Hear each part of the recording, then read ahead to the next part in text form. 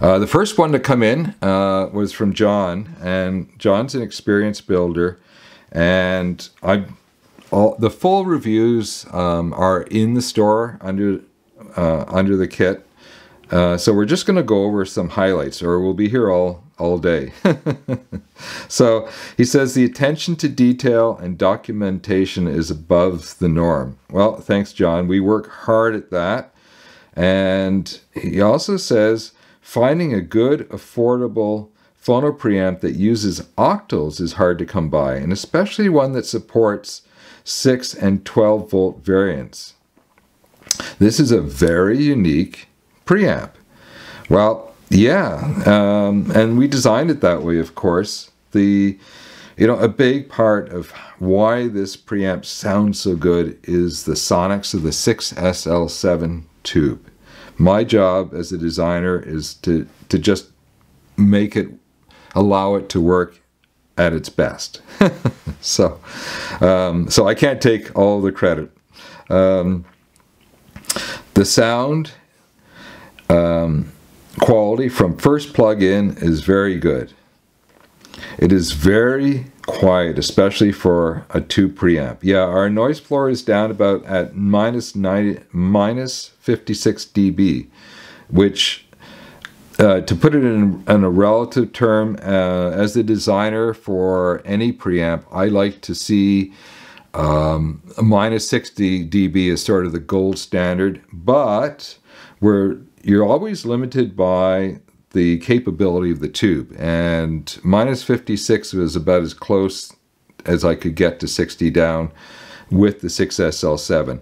Any high gain tube, especially the vintage types like the 6SL7, are going to have higher noise floors. It's just the way it works. In fact, many of the more modern versions of the 6SL7, the 12AX7, they're different tubes, but they very much, the 12AX7 basically took over the role of the 6SL7 as a dual high gain triode, a dual twin triode. Okay, what else does he say here?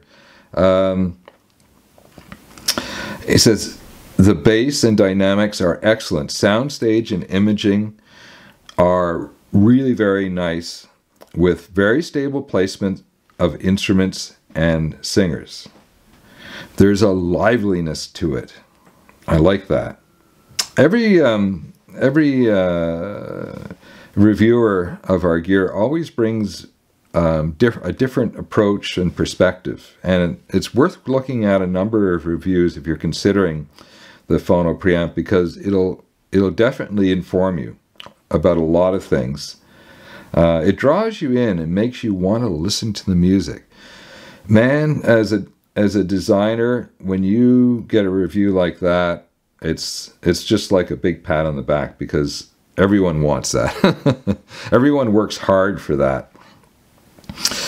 Well, not everyone. The interesting thing is we're seeing a lot of really weird designs hitting the marketplace. People slapping tubes into a mixed bag of solid state and tube gear. All in the same chassis. Amps advertise that they do everything. They're a headphone amp. They're an integrated amp. They wash the dishes. I mean, it's insane what's going on right now. People are putting tubes in and biasing them up at basically a non-operating point. It just doesn't make any sense. I have a feeling that they're just simply hoping that a tube and a piece of gear will sell it. So be really careful with what you buy, particularly if it's inexpensive, a new name, nobody knows about it, and there's a couple of reviews that are suspect. If it's cheap, it probably sounds cheap. Okay, I'm using the early Sylvania Loctals from Jim that he rebases to octals. I highly recommend these. Yeah, the Sylvania Loctal 6SL7s and equivalents and 6SN7 equivalents, they were an incredible find. Charles came up with this idea maybe 2 years ago. He said, "Dad, we really should think about trying to figure out how to use these." And we first used adapters, and they worked, but they weren't the best. But the rebasing, wow, I swear the tubes sound better rebased as octals than they did stuck in adapters. Let's just slide this up. This Phono Preamp is a keeper and certainly an outstanding bargain. Highly recommend it. John F. Well, thanks, John. It's a great review. I hope everyone takes the time to read the whole thing. Okay, who's next? This is from Rasmus, and you have to bear with me. I'm reading upside down. Well, I'm not really. I have a cheat sheet beside me, but it sounded better that way, didn't it? I really like the philosophy behind the design, with the modular setup for easy repair, upgrades, and the approach with minimal parts in the signal path. Yeah, absolutely. You got it. Bang on. Short signal paths, repairable, upgradable. Every piece of audio gear should be done this way. And I have no idea why the buying public isn't demanding it, especially on gear that sells for 2 and 3 times what our kits sell for. And by the way, you might look at the kits and say, you know, that can't be audiophile grade. It's, you know, it's only 800 bucks. Well, remember, you've still got to build it. So we looked at this and we thought, how much would these sell for if we were to have an assembly bench and build them? Build them professionally, of course, but most of the kit builders do it as least as good a job as we do on our bench, and we build these things all the time. And we would sell them for at least double the price. So you're looking at almost a $2,000 piece of gear. So, you know, it better sound pretty good. So what's he say here? He says, this kit was by far the best and easiest to assemble of the ones that he's had experience with. So yeah, with the help of our test builders, we've continuously improved the assembly of the kits. We get tips from test builders about little tricks that they found that helped them. There's things that we can do really quickly on the bench that we're used to doing that a first-time builder or a builder who's only built a couple of kits struggles with a little bit. And we'll get tips on how to get through those things. And of course, we'll incorporate them in future build videos. The first thing that hit me was the holography, just the 3D feeling of everything. It is better than my digital sources. A couple of pretty good DACs. Yeah, this really floored me. We have a good digital side in our system, and it was dominating because it sounded better than the vinyl system. And we've been running a variety of Phono preamps. I had an earlier prototype in the system for a while. And then Charles chopped it up to make another prototype of something else. But anyways, we were mostly digital for quite a while. And it was the big impetus behind designing a really good sounding Phono Preamp was for ourselves. Anyways, the digital system sucks now. It doesn't even come close to the quality of the analog side. And I thought, this is just not possible. So that actually got me started doing work in the digital domain. And I'm not going to say anything more about it because I'm going to be totally self-taught. I'll bring some of my experience with designing tube gear over to the digital domain, of course. But I've got a lot to learn, and I'm going to have to do a number of prototypes before I can see if I really can, if I have the chops to do it. But I'm determined to do something better on the digital side because it's ridiculous how bad it sounds compared to the phono side. And we thought the digital side sounded good at one point. So anyways, perspective changes as gear changes. Instrument placement is so good with this amp, and it's very, very musical. I find myself wanting to test listen to a certain track and then end up listening to the entire album. Yeah, that is a thing. If if you find a piece of gear that does that for you, then hold it close and never loan it to a friend unless you want to go out and buy another one. That's my rule of loaning things to friends. I never loan anything. If they covet something and I can give it up, I give it, and I say, you know, that here, it's a gift. Take it. Run. I highly recommend this kit, both for the joy of building it and, of course, for the stellar sound. Rasmus. Well, thanks a lot, Rasmus. This is another really good review from a different perspective, and we really appreciate the time that you took for writing this up. Okay, now, full disclosure, the last of the 3 reviews to come in is from a long-time customer, someone that I've corresponded with now for years. She's an audiophile. She's very detail-oriented. She knows her stuff. She's really involved in the community. And somehow we got talking about the coming Phono Preamp, and one of us ended up suggesting that it would be great if she would review it. I don't even remember who or even how it happened, but I said, look, we're going to be building a second unit. For the build series, I build what essentially is kit number 1, and I film it, and that becomes, you know, the build manual. So I said, why don't I build a 230 volt AC household mains unit for you? She's based in Australia, and of course much of the world is on high voltage on the 220 to 240 volt mains. It's only in the US and Canada and a few small regions of the world that are on the 120 volt region, 120 volt mains. So anyways, so that's exactly what we did. So she didn't build it, but she ended up having to deal with some problems with ground noise. And I'm not going to go over that, but she talks about it at length. And we talked a little bit about ground issues with turntables in an earlier video. So yeah, so let's see what Rachel has to say. And she got the exact same set of tubes that the test builders got. In fact, she basically got the same amp, just assembled. So, and there's lots of detail here that's well worth reading. But let's go into the highlights. The Phono Preamp had a little more sparkle in the top end, while brass instruments were presented with a very pleasing amount of bite. The human voice, both male and female, is also beautifully natural, while the bass is surprisingly articulate with a satisfying amount of texture and tone.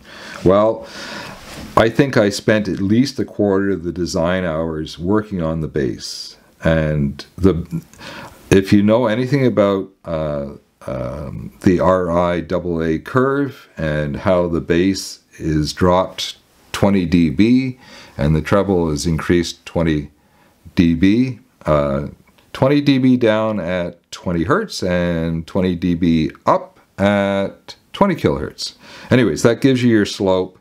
Re-establishing 20 dB down bass is not easy. Now, you can sort of hodgepodge it, or you can do it properly. And I was determined to do it properly, and God, that took time. But when we got it right, holy smokes, what a difference to the sound. The bass frequency response of any system is the foundation of a great musical experience. Okay. Let's get moving here. We're running out of time. We're probably over time. Anyways, I apologize. The sound staging ability is also excellent, and as is usual with vinyl records, the variation in mastering quality is very hit and miss. But given the right recording, of which I have many, the Phono Preamp is easily capable of expanding the soundstage beyond the bounds of the speakers. Not only this, but instrument placement across the soundstage is also quite precise.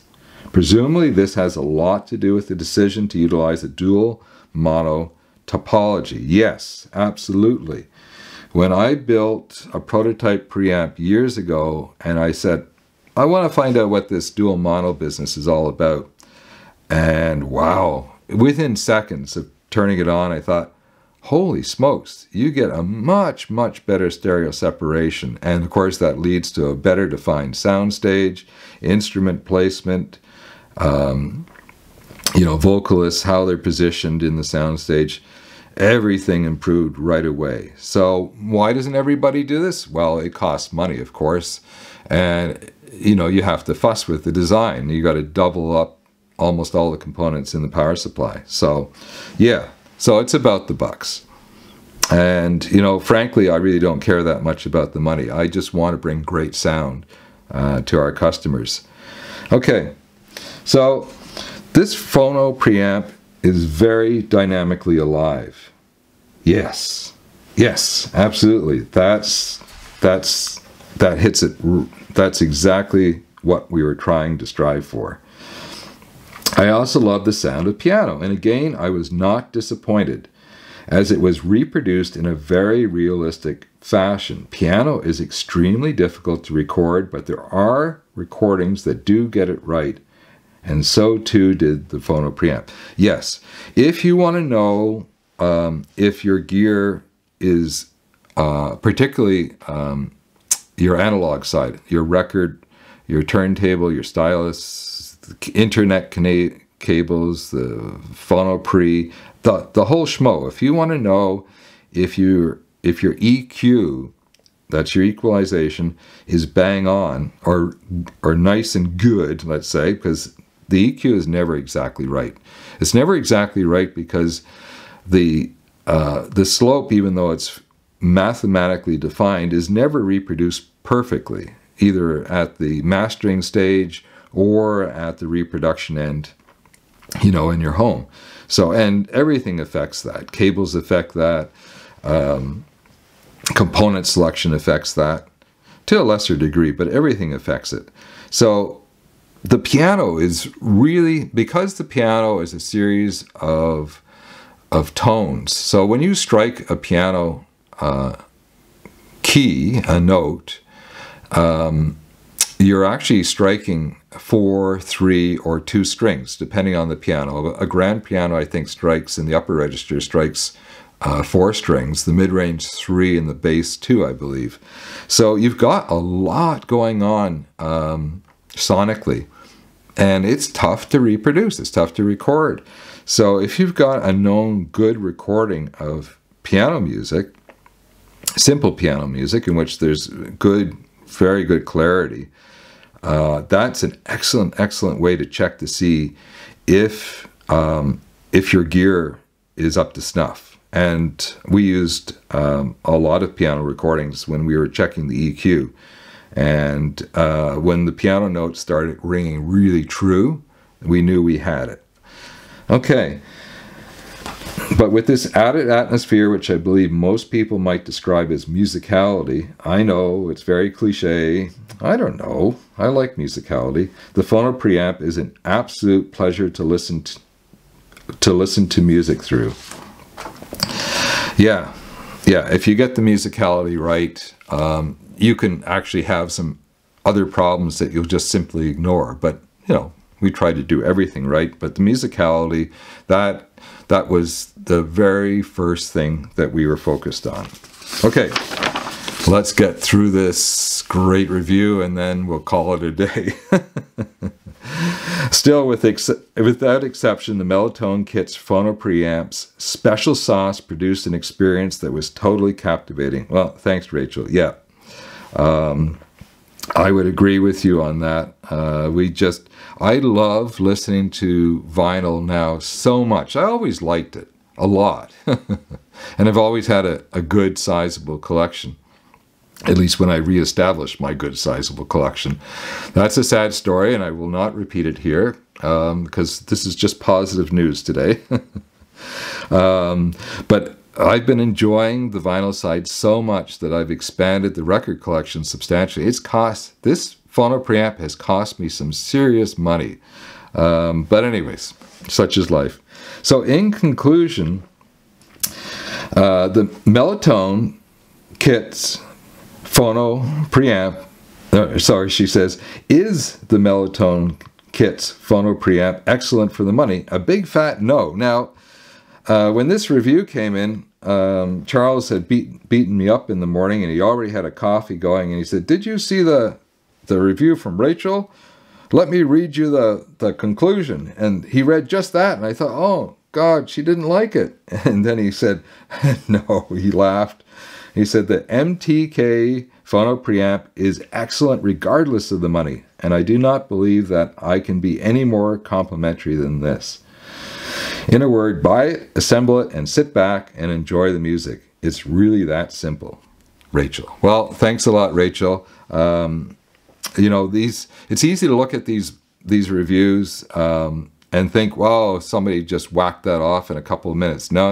All these reviews take time. People have to think about what they want to say. They have to do rewrites. You know, but these are so valuable. If you can't come into our music room, and most of you can't, you're just taking our word for it. But when the reviews start coming in, well, you can read the reviews and you can start to understand the strengths and the weaknesses of the kit. And then you can make a much more informed decision. Okay, a big thank you to all the reviewers. We really appreciate all of your hard work.